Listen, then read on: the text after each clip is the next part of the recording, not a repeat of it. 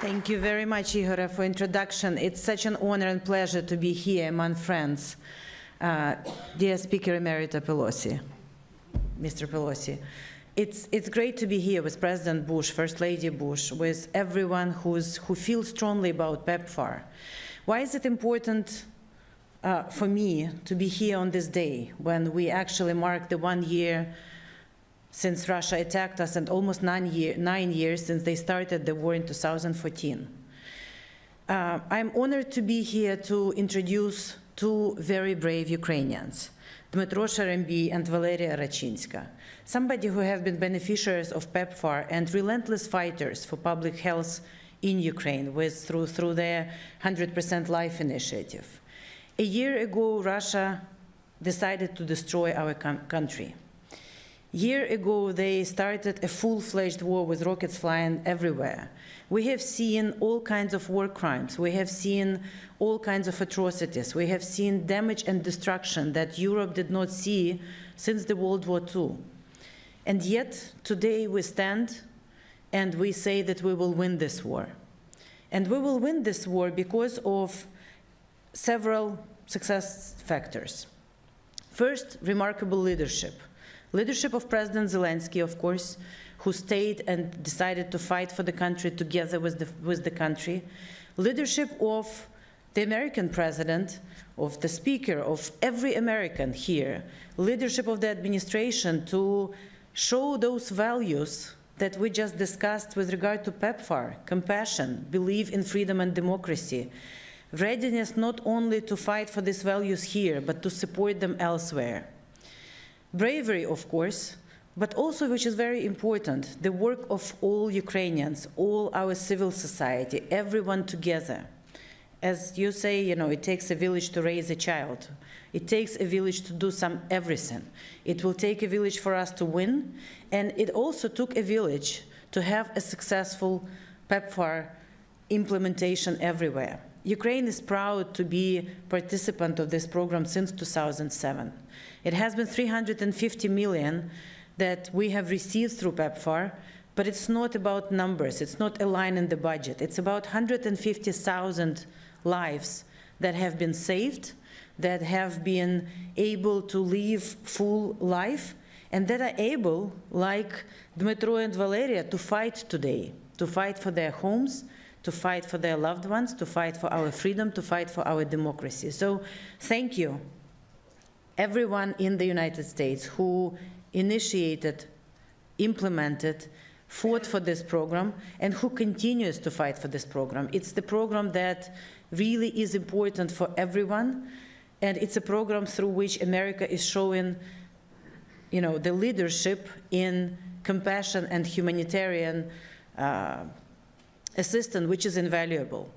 And as we enter the new year, which, as our president said today, is going to be a victorious year, and we will all work day and night to get there, I just want to again thank the United States for all the support in supporting our fight, because this fight is important for all of us.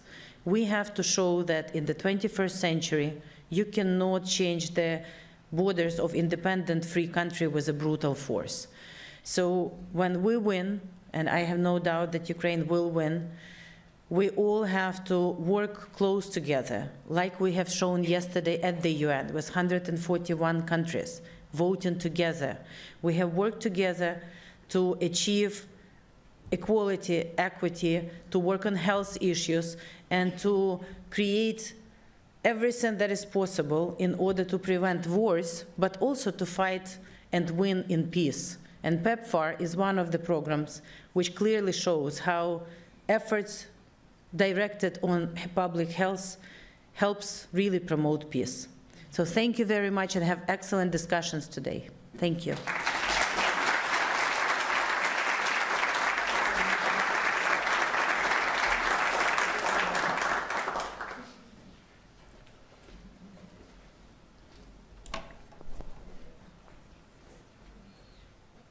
I'm so sorry, but I very need your support now, because I first in my life speak English.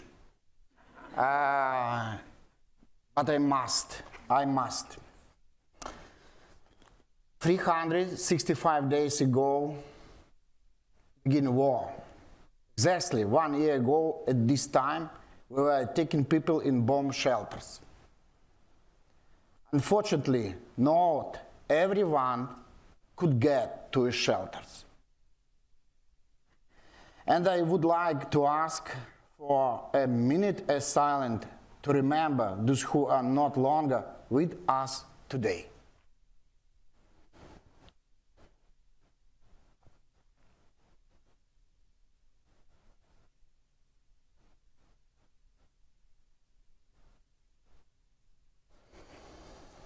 "365 days of war, of courage, sacrifice, organization, cohesion, and strength. We people of communities. We are not professional military.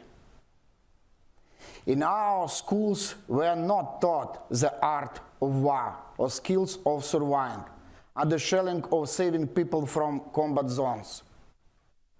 All of that was taught to us by the war, but more important, by our love to our close people and family. The moment when everything that is so dear to us got under threat, the world has changed. And to save what is important to us, we want transform it, encourage, aspiration, and determination. Love is the most important weapon on earth. It gave us strength to survive a difficult year. In the last 365 days, we managed to feed and save about 1 million people. We keep helping about 250,000 people every day. We open shelters to help people relocate. We build a chain of life to evacuate people from combat zones. We moved people from occupied cities and towns. We delivered food and medicine to them. We took care of the elderly and children. PEPFAR programs has been operating in Ukraine for 10 years. Thanks to this program, we did a lot even before the war has started. I'm very glad that these wonderful people are not part of our history. Now, part of our history. Jim, Aaron Banks here in this room, our friend. Jessica Grigan, Vladimir Chura. I would like to thank everyone of this personally for being part of our team and our victory. The value of medical goods that Ukraine received last year through PEPFAR program is close to $11 million. PEPFAR program helped us save more than 120,000 people.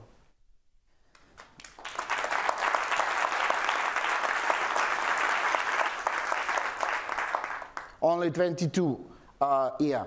They help us find and deliver our 53 million dose ART. As soon as the therapy got in Ukraine, we found all possible ways to deliver this medicine by boats, by cars, even by food. Even these areas already captured by Russian troops, we found ways to bring the medicine to those who needed them. It's like an invisible body armor for the immunity system, which saves people from another war. That is the HIV epidemics. I am a proof of this success. Valeriia and I have this, one second. This is proof, like this. PEPFAR help us and save us.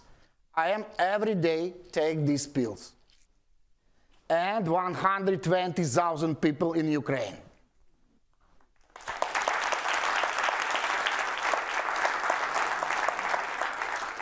We are those indicators in your reports. Where is the product you produce? The PEPFAR program saves lives, and we are the living evidence of the success. All of this is the result of your program operating in Ukraine. PEPFAR team has also helped us provide necessary political support for adopt of a new HIV law in times when it could hardly anticipated. So, what are plans for future? Maybe this year. First of all, win or the war. Second, rebuild everything that has been destroyed. Houses, hospitals, schools, kind gardens in all cities and villages. And not simply rebuild, but rebuild better than it was before. It is also important to restore every person in their mind and hearts, their mental health, so that they could continue to live, believe in the future, and build that future. Our key goal is to make the happiness index measured as peace in Ukraine a #1 priority. All of this might sound impossible and extremely complicated. Sorry, yes, I agree. But 365 days ago, nobody involved could believe that Ukrainians would survive and prevail and beat the world's second largest army. However, this miracle has happened, and all our other ambition plans will also follow these scenarios. But this one important detail: it would not have been possible without you.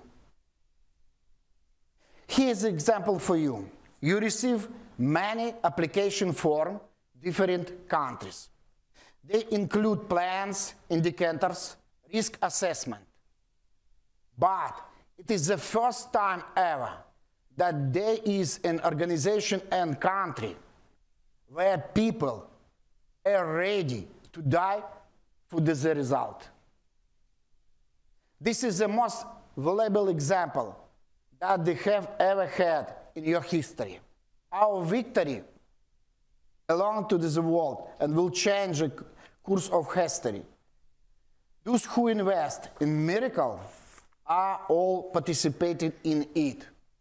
You are investing in victory, and we are the living evidence of your efficiency. Thank you so much for this.